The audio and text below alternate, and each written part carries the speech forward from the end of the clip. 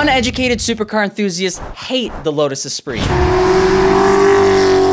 The V8 specifically. From 1988 to 1994, the X180 changed the way car nuts looked at Lotus, but the 3.5-liter twin-turbo V8 that had to be detuned from 500 horsepower to 350 so the gearbox could survive was a whole new level of a crazy car. It took 21 people to build the Lotus at the time and 584 man-hours to assemble, and the result was a 4.4-second 0 to 60 car that was actually wider than a Range Rover in terms of width of that same year.